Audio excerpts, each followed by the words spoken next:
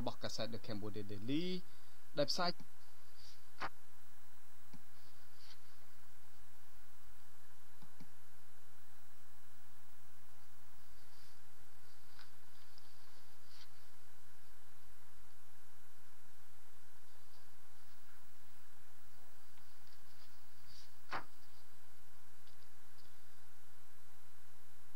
បាទសូមស្វាគមន៍លោកអ្នកមកកាន់កម្មវិធីផ្សាយតាមបណ្ដាញសង្គម Facebook របស់កាសែត The Cambodia Daily ដែលផ្សាយជាភាសាខ្មែរសម្រាប់យប់ថ្ងៃពុធទី19ខែធ្នូឆ្នាំ2018បាទសូមជម្រាបថានេះគឺជាការបើកទំព័រជីវិតទី2របស់កាសែត The Cambodia Daily លើប្រព័ន្ធអ៊ីនធឺណិតដែលយើងនឹងនាំមកជូនលោកអ្នកនៅព័ត៌មានទាន់ហេតុការណ៍សេចក្តីរាយការណ៍លម្អិតបទវិភាគនិងវេទិកាសួរដេញដោលនានាពាក់ព័ន្ធទៅនឹងស្ថានភាពនយោបាយសេដ្ឋកិច្ចសិល្បៈការអប់រំកីឡានិងកម្មវិធីផ្សេងៗជាច្រើនទៀតបាទនៅពេលនេះខ្ញុំបាទសូមអានព័ត៌មានសំខាន់ៗប្រចាំថ្ងៃមួយចំនួនដូចតទៅនេះអតីតរដ្ឋមន្ត្រីការបរទេសកម្ពុជាលោកឧបនាយករដ្ឋមន្ត្រីហៅនំហុងបានស្នើឲ្យភាគីបារាំងត្រួតពិនិត្យឡើងវិញចំពោះការបោះឆ្នោតយល់ស្របជាមួយបណ្ដាប្រទេសចំនួន18ទៀតដែលប្រឆាំងទៅនឹងការនាំអង្គចេញរបស់កម្ពុជាការស្នើនេះធ្វើឡើងនៅរសៀលថ្ងៃទី18ខែធ្នូកាលពីម្សិលមិញក្នុងជំនួបរវាងលោកហៅនំហុងជាមួយនឹងអនុប្រធានរដ្ឋសភាបារាំងលោកស៊ិលស៊ីវ៉ាងវ៉ែម៉ង់នៅវិមានសន្តិភាពលោកហៅនំហុងអះអាងថាប្រទេសអ៊ីតាលីជាប្រទេសមួយដែលលក់អង្គនៅក្នុងសហភាពអឺរ៉ុបប្រជែងជាមួយនឹងអង្គរបស់កម្ពុជា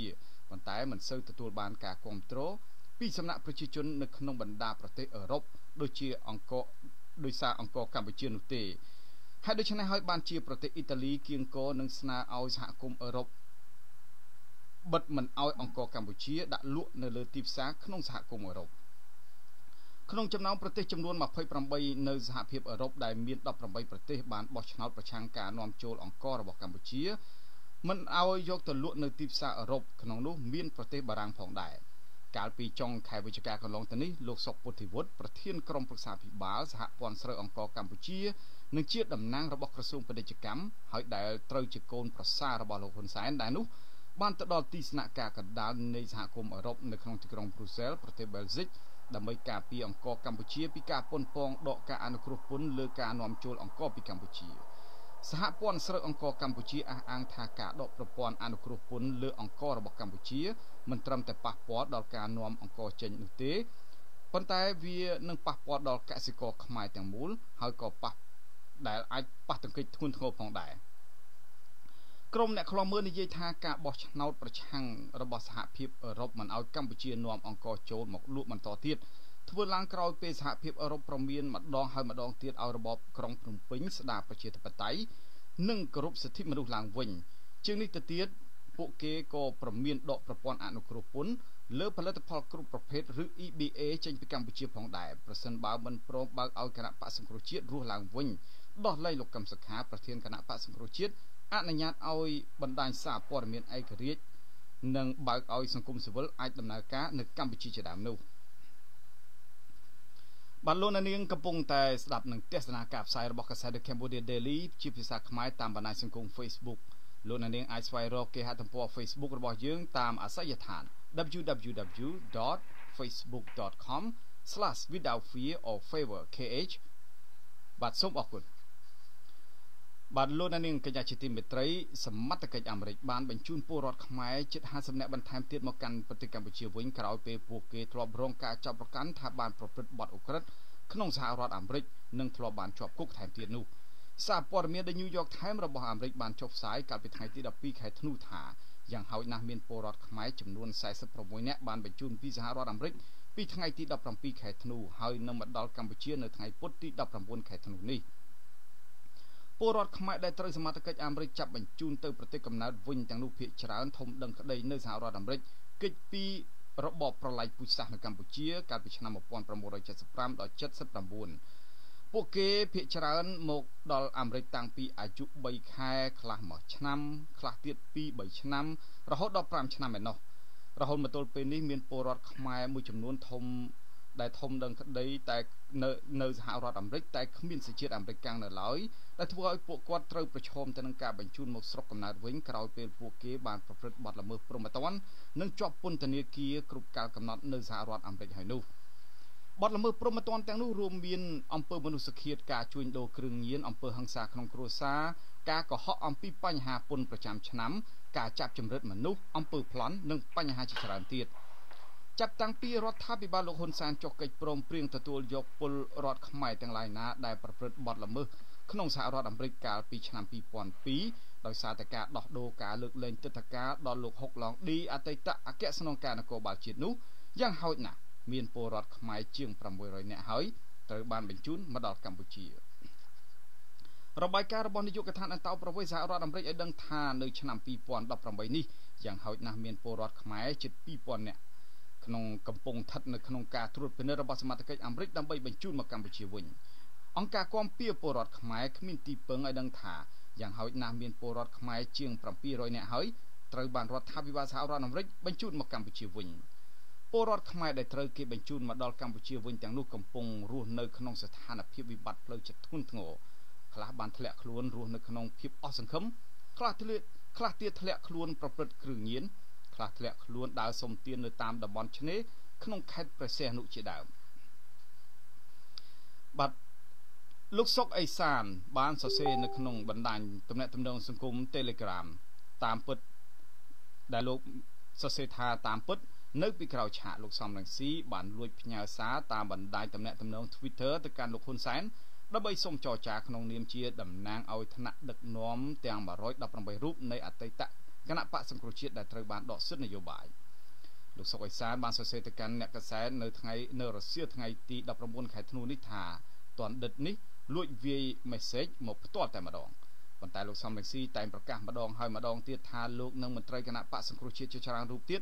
នឹងមិនចរចាជាមួយលោកហ៊ុនសែនជាដាច់ខាតលោកអះអាងថាមានតែសហគមន៍អន្តរជាតិទេដែលមានឥទ្ធិពលទៅលើរដ្ឋាភិបាលកម្ពុជានិងអាចធ្វើឲ្យរដ្ឋាភិបាលកម្ពុជាកែប្រែស្ថានភាពនយោបាយបាននោះកាសែត The Cambodia Daily បានព្យាយាមតាក់ទងលោកសំរងស៊ីដើម្បីសុំប្រតិកម្មលើបញ្ហានេះដែរតែលោកមិនលើកទូរស័ព្ទប៉ុន្តែប្រភពដ៏គួរឲ្យជឿទុកចិត្តបានអះអាងថាលោកសំរងស៊ីមិនបានធ្វើដូច្នោះទេហើយថាលោកសំរងស៊ីមិនត្រូវការចរចានោះឡើយហើយថាបើចង់ចរចាត្រូវចរចាជាមួយអន្តរជាតិទៅវិញបាទលោកសំរងស៊ីនៅតែទាមទារឲ្យរដ្ឋាភិបាលលោកហ៊ុនសែនដោះលែងលោកកឹមសុខាទម្លាក់ចោលរាល់ការចោទប្រកាន់ទៅលើមន្ត្រីគណៈបកប្រឆាំងអនុញ្ញាតឲ្យមន្ត្រីបកសង្គ្រោះជាតិទាំងអស់មានសិទ្ធិធ្វើនយោបាយឡើងវិញប្រគល់តំណែងជូនសមាជិកក្រុមប្រឹក្សាឃុំសង្កាត់របស់គណៈបកសង្គ្រោះជាតិឡើងវិញនិងរៀបចំការបោះឆ្នោតសាជាថ្មី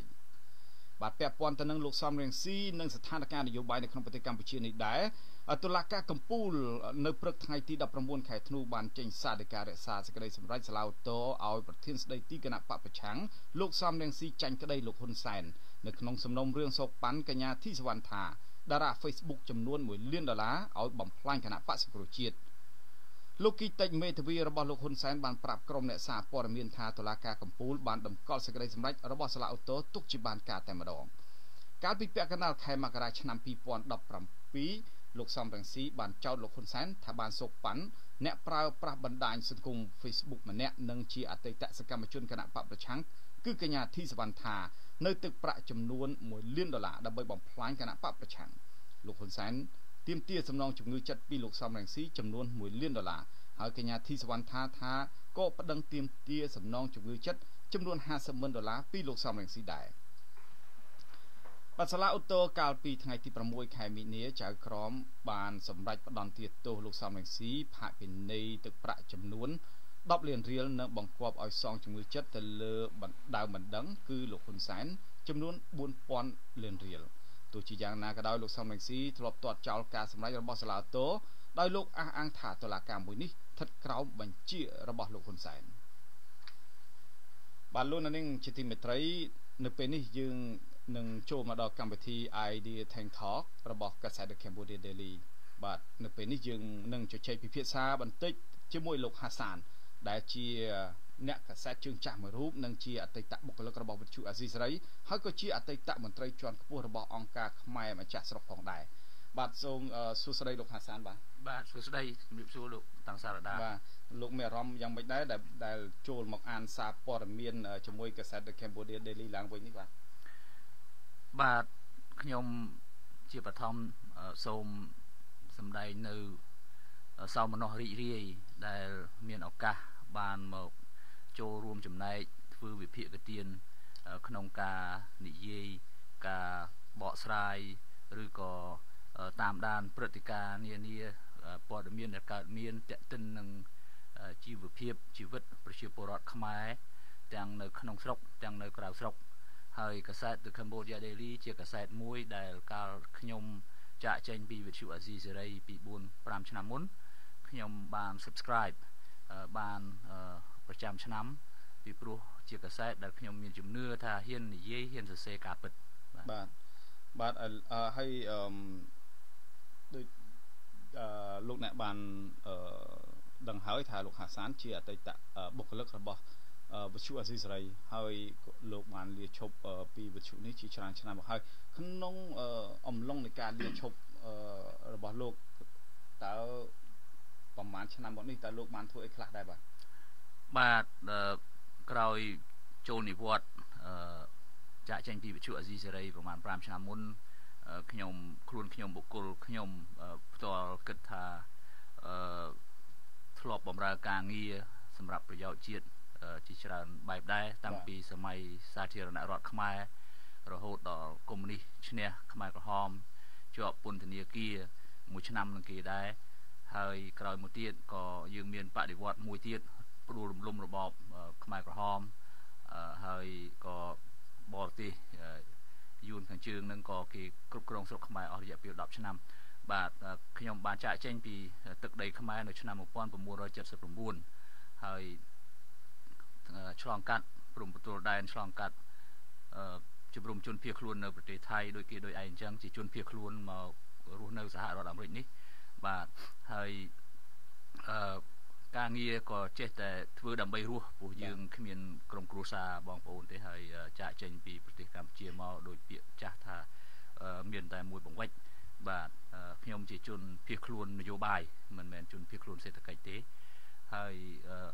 បានរៀនសូត្រខ្លះនៅតាមមហាវិទ្យាល័យនៅប្រទេសនេះប្រឹងដោយសារមានគ្រួសារក៏រៀនឈប់ទៅបាទហើយក្រោយពីចេញពីវិទ្យុអាស៊ីសេរីពីឆ្នាំ2012ខ្ញុំបានទៅចូលបម្រើចលនាមួយឈ្មោះថាចលនាខ្មែរម្ចាស់ស្រុកជាអង្គការក្រៅរដ្ឋាភិបាលខ្នាតអន្តរជាតិមួយដែលទាមទារសិទ្ធិសេរីភាពឲ្យប្រជាពលរដ្ឋខ្មែរជាម្ចាស់ទឹកម្ចាស់ដីបាទហើយយើងបានធ្វើកិច្ចការខ្លះនៅលើឆាកអន្តរជាតិកាលនោះតាមអង្គការសហប្រជាជាតិនៅទីក្រុងហ្សឺណែវប្រទេសស្វីសបាទហើយយើងព្យាយាមបំផុសស្មារតីតាមរយៈប្រព័ន្ធផ្សព្វផ្សាយដែរយើងមានវិទ្យុ short wave មួយហើយជំរាបព័ត៌មានពិតដល់ទៅប្រជាពលរដ្ឋខ្មែរពីព្រោះយើងដឹងហើយថាសារព័ត៌មានសេរីនៅក្នុងប្រទេសកម្ពុជាសេរីសុទ្ធសាធគេហៅថា free press សុទ្ធសាធនោះអត់មានទេគឺត្រូវធ្វើអ្វីឲ្យស្របបត់បែនតាមនយោបាយក្នុងស្រុកបើមិនអញ្ចឹងទេពិបាករស់ហើយយើងឃើញការលំបាកអញ្ចឹងបានយើងព្យាយាមបង្កើតជាប្រព័ន្ធផ្សព្វផ្សាយខ្លះនៅក្រៅហើយដោយសារអង្គការនេះជាអង្គការ NGO ជាអង្គការក្រៅរដ្ឋាភិបាលគ្មានផលកម្រៃហើយបម្រើផលប្រយោជន៍ខ្មែរសុទ្ធសាធនោះយើងបាន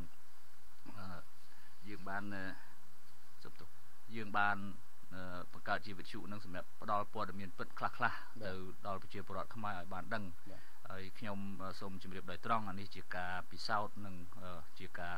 វិភាគរបស់ខ្ញុំហើយនឹងយកគំនិតរបស់ខ្ញុំផ្ទាល់ហើយនឹងទស្សនៈខ្ញុំផ្ទាល់ថានៅក្នុងរបបមួយដែលមិនគោរពសិទ្ធិមនុស្សរបបរំលោភសិទ្ធិមនុស្សរបបមិនសូវគោរពច្បាប់ទម្លាប់របបមិនប្រកាន់លទ្ធិប្រជាធិបតេយ្យពិតប្រាកដពិបាកនឹងផ្ដល់ព័ត៌មានពិតណាស់បាទលោកអ្នកកំពុងតែទស្សនានិងស្ដាប់ការផ្សាយរបស់កាសែត The Cambodia Daily ជាភាសាខ្មែរបាទនៅពេលនេះប្រសិនបើជាលោកអ្នកមានសំណួរឬក៏ចង់ផ្ដល់ព័ត៌មានផ្សេងមកកាន់កម្មវិធីយើងសូមអញ្ជើញលោកអ្នកសរសេរមកក្នុង comment របស់យើងនៅខាងក្រោមនេះបាទលោកហាសានក្នុងអំឡុងដែលលោកកំពុងតែធ្វើកិច្ចការជាមួយនឹងអង្គការក្រៅរដ្ឋាភិបាលដែលលោកថា ថាជាអង្គការខ្នាតអន្តរជាតិទេហ្នឹងតើលោកអង្គការហ្នឹងតើក្រុមរបស់លោកនឹងធ្វើការតស៊ូមតិអីខ្លះបាទទៅលើបញ្ហានៃប្រទេសកម្ពុជាហ្នឹងបាទកាលដែលខ្ញុំសូមជម្រាបបញ្ជាក់ចេះថាឥឡូវនេះខ្ញុំលែងនៅក្នុងចលនាកាលពីអតីតម្ចាស់ស្រុកនោះហើយណាបាទខ្ញុំបានលាចេញពីចលនានេះពីខែ3ខែមីនាឆ្នាំនេះបាទគិតទៅជា9ខែហើយបាទខ្ញុំមិនបានមានសម្លេងមានអ្វីទៀតទេនៅក្នុងរលកធាតុអាកាសបាទតែខ្ញុំសរសេរតិចតួចទៅតាម Facebook តាមអីដូចបងប្អូនប្រជាពលរដ្ឋខ្មែរដែលនិយមលេង Facebook បាទខ្ញុំក៏ចង់ជម្រាបថាកាលដែលយើងនៅធ្វើកិច្ចការនៅក្នុងចលនាខ្មែរម្ចាស់ស្រុកជាមួយគ្នាចលនានេះផ្ដោតលើការដោះស្រាយបញ្ហាខ្មែរដោយយកសន្ធិសញ្ញាទីក្រុងប៉ារីថ្ងៃ23ដុល្លារ1991យកមកជាគោលចរិតដើម្បីយើងជជែកគ្នាតទៅទៀតសួរថាហេតុអីបានយកកិច្ចការនោះពីព្រោះអីស្រុកខ្មែរយើងជាស្រុកដែលបានសុខសន្តិភាពមានហ៊ានប្រកាសមានរដ្ឋធម្មនុញ្ញហៅថាជារបបប្រជាធិបតេយ្យសេរីពហុបកនេះគឺដោយសារថ្ងៃ23ដុល្លារនោះឯងបើសិនជាគ្មានថ្ងៃ23ដុល្លារនោះទេយើងអត់មានរបបប្រជាធិបតេយ្យហៅថាប្រជាធិបតេយ្យសេរីពហុបកដោយសប្តាហ៍ថ្ងៃនេះទេហើយរាជាណាចក្រទី2ក៏យើងមិនសន្មត់ថានឹងអាចកើតមានដែរបើគ្មានថ្ងៃ23ដុល្លារដូច្នេះហើយបានយើងយកនោះជាបង្គោលបាទយកមកជជែកហើយរឿងមួយទៀតគឺរឿងដែលរាជរដ្ឋាភិបាលរដ្ឋអំណាចសប្តាហ៍ថ្ងៃដែលដឹកនាំដោយគណៈបកតែមួយតាំងតែពីឆ្នាំ1979មកហើយមានការបោះឆ្នោត1993ហើយមាននាយករដ្ឋមន្ត្រី2រួចហើយក៏នៅសល់តែមួយសល់លោកហ៊ុនសែនតែម្នាក់ឯងហ្នឹងរហូតមកដល់សប្តាហ៍ថ្ងៃនេះយើងឃើញថាវាមានការជ្រៀតជ្រែកខ្លះដែរពីបរទេសមិនមែនបរទេសនឹងអត់មានចំណែកលូកដៃនៅក្នុងរឿងស្រុកខ្មែរបរទេសខាងណាបរទេសនឹងយើងចង់និយាយថាគឺសាធារណរដ្ឋសង្គមនិយមវៀតណាមនេះឯងបាទរឿងជាច្រើនដែលរដ្ឋអំណាចសប្តាហ៍ថ្ងៃមិនហ៊ានបង្ហាញមិនហ៊ានលាតត្រដាងហើយនឹងមិនអនុញ្ញាតឲ្យកសែតណានិយាយការពិតប្រាប់ប្រជាពលរដ្ឋខ្មែរទេយើងនាំគ្នាទៅមើលនៅខេត្ត3 4នៅភាគឦសានរតនគិរីមណ្ឌលគិរីក្រចេះស្ទឹងត្រែងយើងនឹងឃើញថាតើនៅទីនោះវាមានស្អីខ្លះបើកុំឲ្យយើងនិយាយហើយយើងមិនមានផុសតាងមួយទៀតយើងតាមការស្រាវជ្រាវតាមការស៊ើបអង្កេតកន្លងមកតើលោកបានរកឃើញអីខ្លះបានអំពីភាពមិនប្រក្រតីនៅទីនោះហើយថាតើបើសិនជាលោកនិយាយអំពីបញ្ហាប្រជាជនវៀតណាមតើអាចនឹងមានការចោទប្រកាន់ថាលោកមានការរើសអើងជាតិសាសន៍ឬក៏យ៉ាងណាដែរបាទដល់ខ្ញុំបានឆ្លើយជាមួយនឹងសំណួរនេះទៅនឹងជនបរទេសជាមិត្តភក្តិក្តីមិនមែនជាមិត្តភក្តិក្តីយើងថាយើងជា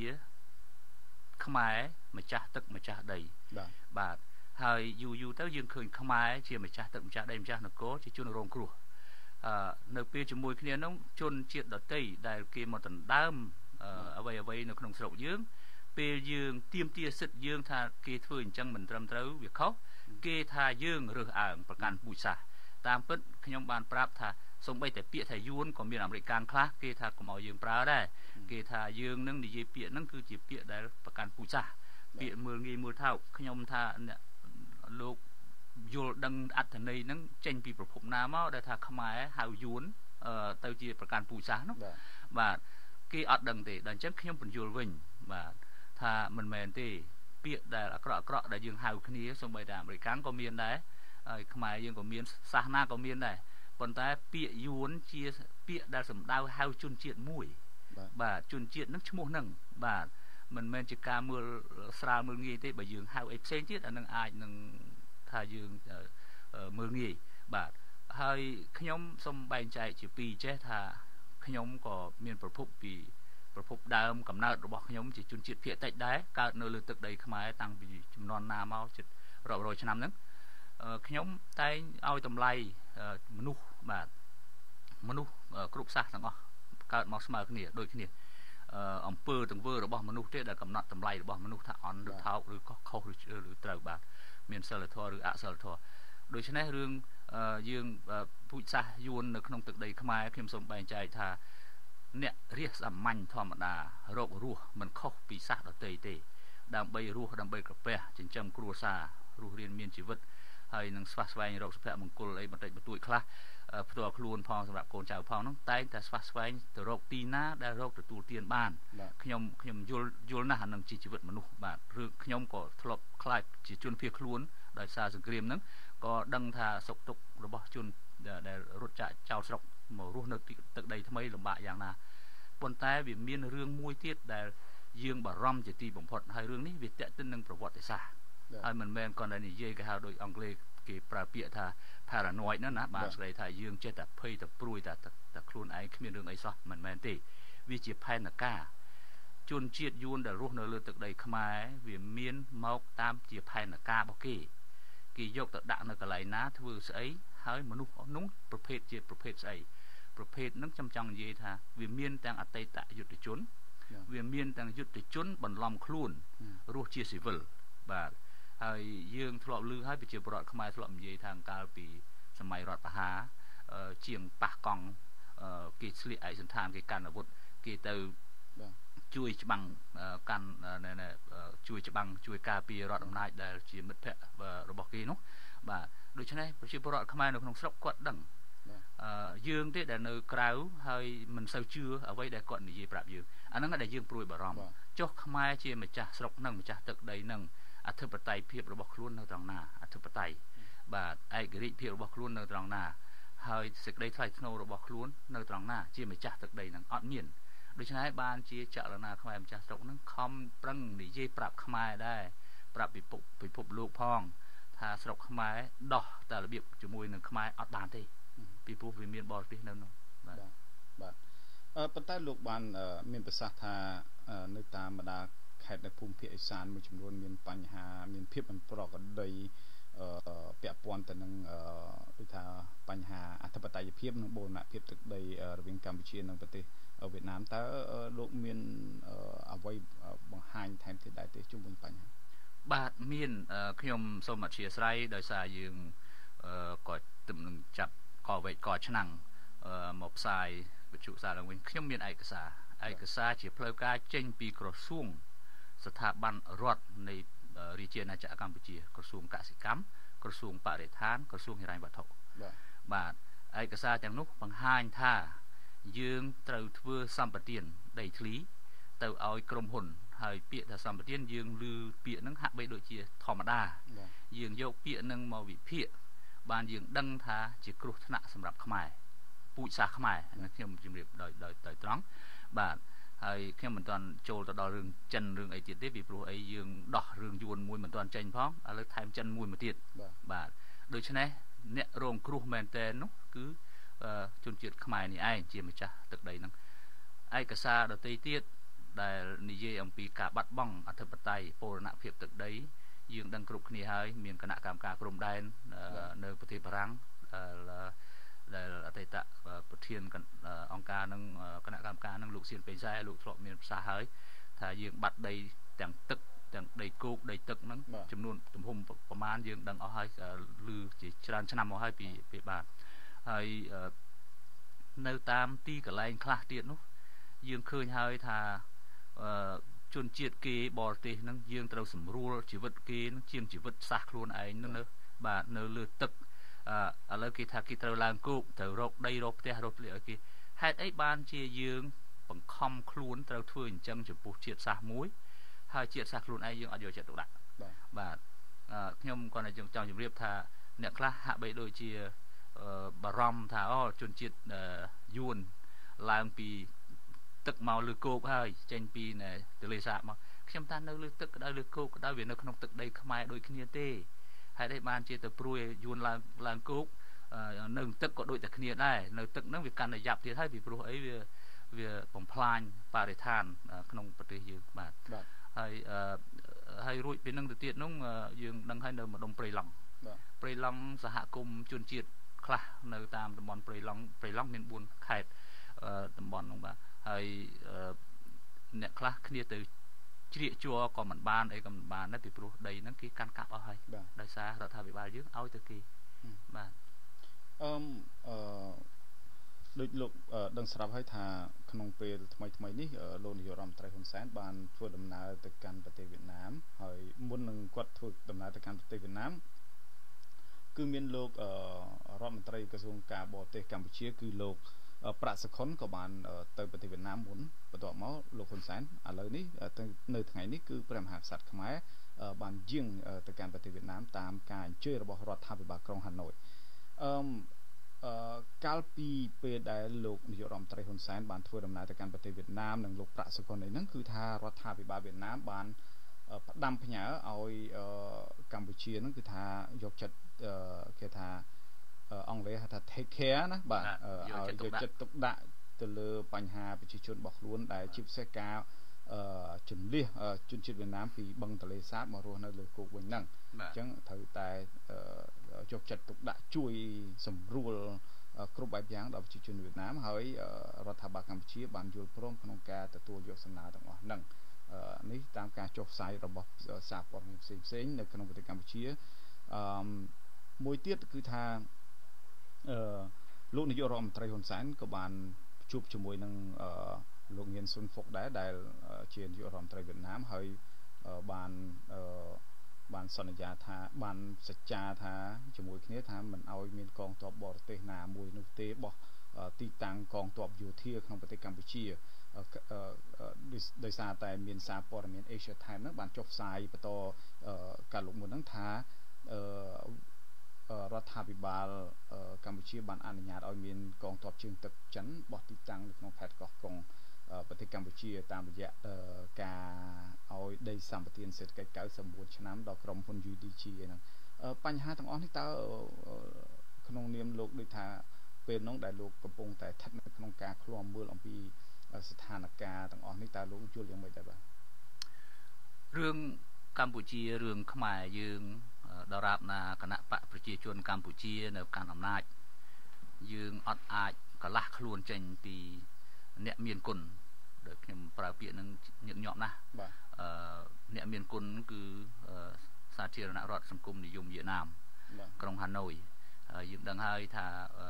ស្រុកយើងយួនហាណូយកងទ័ព200,000នាក់គេត្រួតត្រាស្រុកយើងមក10ឆ្នាំគេលើកបន្ទប់របបមួយដែលកាលនោះយើងហៅថាសាធារណរដ្ឋប្រជាមានិតកម្ពុជាក្រោយមកហៅថារដ្ឋាភិបាលចិនបានក៏ជះលុយច្រើនណាស់ដល់រដ្ឋាភិបាលកម្ពុជាក្នុងពេលកន្លងមកនេះហើយកម្ពុជាក៏និយាយដែរថាគេកំពុងតែពង្រឹងទំនាក់ទំនង10000ឆ្នាំជាមួយនឹងប្រទេសចិនស្របពេលជាមួយគ្នានេះដែរគឺថាវៀតណាមកំពុងតែមានគេហៅថាចំនួនជាមួយចិនដោយលោកដឹងហើយថាពីអ្នកហ្នឹងមិនដែលត្រូវគ្នាទេជាពិសេសទៅលើបញ្ហាដែនសមុទ្រចិនខាងត្បូងហ្នឹងគឺមានការប្រទាំងប្រទិគ្នាជារឿងរហូតមកហ្នឹងបាទតើលោកយល់ថាបើសិនបើនយោបាយការបរទេសកម្ពុជាចាប់ទៅយកចិនហើយចាប់វៀតណាមជើងមួយជីទូពីរអញ្ចឹងតើលោកយល់យ៉ាងម៉េចដែរទៅបាទចំពោះខ្ញុំ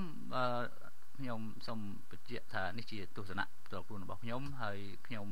ធ្លាប់ជួបនិយាយជាមួយមិត្តភ័ក្តិបរទេសខ្លះៗដែរអ្នកដែលគេតាមដានស្រុកខ្មែរបាទនៅក្នុងសភាអាមេរិកក្តីនៅក្នុងស្ថាប័នឯករាជ្យក្តីយើងទៅជែកគ្នាអំពីរឿងចិនរឿងយួនហ្នឹងបាទចំពោះខ្ញុំចិននៅឆ្ងាយទេហើយថាចិនបញ្ជូនមនុស្សមកឆ្នាំណាឆ្នាំ2020ប្រហែលលានអ្នកអីហ្នឹងវាបាទអានោះស៊ីសងយើងទេបើថាយើងឲ្យគេមកបើថាយើងមកគេមកក៏គេមិនដឹងមករបៀបមិនដែរបាទអាស្រ័យនៅលើយើងជាម្ចាស់ស្រុកម្ចាស់ផ្ទះនឹងឯងរឿងចិននិងយួនក្នុងនាមបកកុម្មុយនីសដូចគ្នាគេអត់ទាស់គ្នាទេបាទនឹងទៅយល់ដល់នឹងសូមបងប្អូនខ្មែរយើងជ្រាបច្បាស់ថាបកកុម្មុយនីសដូចគ្នាគេអត់ទាស់គ្នាទេគេទាស់គ្នាកិច្ចការបរទេសខ្លះក្នុងរឿងប្រយោជន៍របស់ប្រទេសនីមួយៗប្រទេសចិនគេគិតប្រយោជន៍គេដាក់ប្រយោជន៍ខ្មែរមានប្រយោជន៍សម្រាប់ចិននៅត្រង់ណាយួនមានប្រយោជន៍នៅស្រុកខ្មែរនៅត្រង់ណាបាទដូច្នេះកាលណាប៉ះពាល់ដល់ប្រយោជន៍គេម្នាក់គេការពារបាទតែថាឲ្យចិននិងយួននឹងឆ្លោះគ្នារហូតដល់កើតសង្គ្រាមលោកលើកទី3នៅម្ដុំឥណ្ឌូចិនម្ដុំអាស៊ីអាគ្នេយ៍ខ្ញុំអត់ជឿទេនេះការគិតរបស់ខ្ញុំបាទហើយមួយវិញទៀតរឿងតបចិនបោះទីតាំងនៅខេត្តកោះកុងអានឹងក៏សិតតែជារឿងខ្មែរយើងដែរ ហេតុអីបានយើងឲ្យគេធ្វើអញ្ចឹងផ្ទុយនឹងរដ្ឋធម្មនុញ្ញយើងនឹងទៅមូលបាទទាំងស្រុងបាទរដ្ឋធម្មនុញ្ញទាំងស្រុងបើសិនជារឿងនឹងពិតអញ្ចឹងមែនហើយខ្ញុំគាត់ទៅបកក្រោយបន្តិចថានៅពេលដែលយើងព្រួយចិនលើកទ័ពយកមកដាក់នៅខេត្តកោះកុងនោះទាហានយួនប្រមាណអង្គភាពនៅខេត្តរតនគិរីមណ្ឌលគិរីទៅហើយបាទស្លៀកឯកសណ្ឋានការពារដីសម្បត្តិរបស់គេខ្ញុំសុំសួរទៅវិញដែរថាហេតុអីបានពួកនឹងបើយើងអត់អនុញ្ញាតផងនៅក្នុងរដ្ឋធម្មនុញ្ញរបស់យើងបាទមិនឲ្យមានកងទ័ពបរទេសនៅលើទឹកដីខ្មែរទេហេតុអីបានមានបាទមានតាំងពីយួនឥឡូវដល់ចិនទៀតតើថ្ងៃក្រោយទៀតមានសាសនាទៀតរឿងខ្មែរយើងខ្ញុំដឹងហើយថាព្យាយាមដើរតាមមាគ៌ានយោបាយអតីតព្រះមហាក្សត្រខ្មែរឯករាជ្យអព្យាក្រឹតមិនចូលបកសម្ព័ន្ធបាទប៉ុន្តែអព្យាក្រឹតឬមិនអព្យាក្រឹតមាត់អ្នកថាតែទង្វើវាមិនដូចអញ្ចឹងកាលណាយើងជាពាក់គេហើយយើងជាពាក់បំណុលគេហើយយើងត្រូវតែរកវិធីមួយសងគេរបៀបណាវិញដែរដូច្នេះគេស្នើយើងរឿងនេះមួយរឿងនោះមួយយើងក៏ត្រូវតែសម្រួលឲ្យគេដែរសម្រួលពីមុនឲ្យយួនដីទឹកដីសម្បត្តិសម្រួលលើកក្រោយនេះសម្បត្តិរបៀបផ្សេងមួយមកទៀតគឺចិនមកបោះទីតាំងនៅខេត្តកោះកុងហើយចិនមិនបាច់ស្លៀកឯកសណ្ឋានទេមកធ្វើជាបុគ្គលិកបម្រើការងារនៅក្នុងកាស៊ីណូនៅក្នុងផ្ទះសណ្ឋាគារឬក៏នៅក្នុងក្រុមហ៊ុនអីផ្សេងបាទដូច្នេះខ្ញុំជឿថាគ្រោះថ្នាក់សម្រាប់ខ្មែរអធិបតេយ្យភាពរបស់យើងនឹងវាអត់មានទេហើយបូរណភាពទឹកដីយើងក៏អត់មានដែរដូច្នេះយើងមិនដឹងជាស្រុកយើងនឹងជាស្រុកស្អីទេយើងចេះតែនិយាយតែខ្លួនយើងទេថាយើងឯករាជ្យយើងអធិបតេយ្យយើងមិនរណបបរទេសណាខ្ញុំអត់ជឿទេបាទមើលទៅវាមិនដូចនិយាយបាទចុះចំពោះការកងទ័ពវៀតណាមដែលនៅលើទឹកដីកម្ពុជាតើចំពោះបញ្ហានេះតើលោកតើប្រជាពលរដ្ឋខ្មែរក៏ដូចជាអង្គការសង្គមស៊ីវិលក៏ដូចជាសហគមន៍អន្តរជាតិគួរមានការឃ្លាំមើលគួរមានការ